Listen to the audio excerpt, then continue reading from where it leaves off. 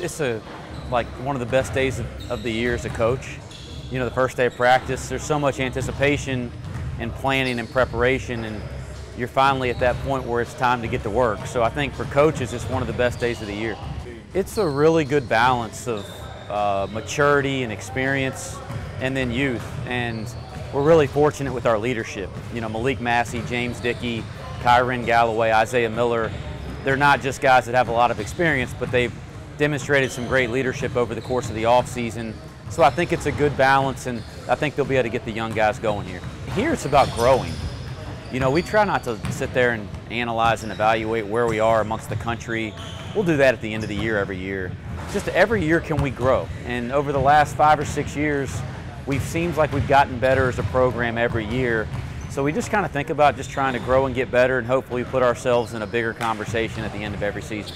I mean, I love the game of basketball. I love working with young people.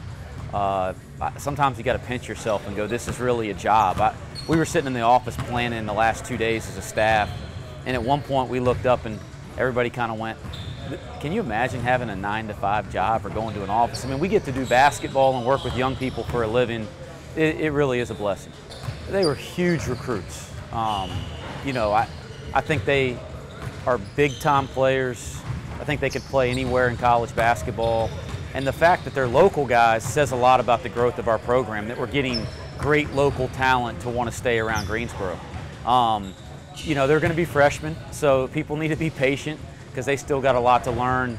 And they have some really talented upperclassmen ahead of them, but I do think they're going to have great careers.